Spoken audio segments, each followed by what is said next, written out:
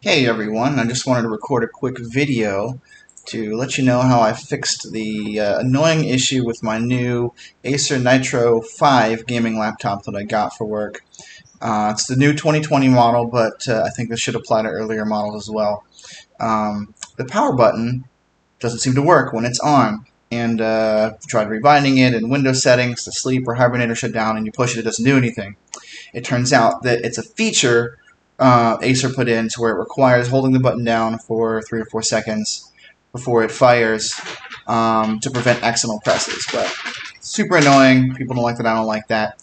So it turns out that the button does send a key press on scan code 176 immediately when you press it, which means you can bind it with AutoHotkey. I created a few AutoHotkey scripts to let me set the power button to instantly sleep, hibernate, or shut down if I want, and I thought I'd share because I've seen this question online and nobody's had any solutions they were offering.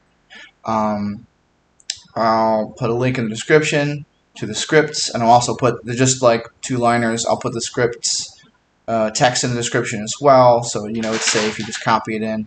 You'll need to install AutoHotkey, or you can use a system that has AutoHotkey to generate an executable, so you can run this on a system that doesn't actually have AutoHotkey, or you can uninstall the AutoHotkey application itself.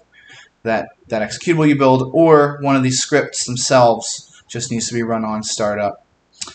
So have a look in the description, and hope this helps someone. Take care.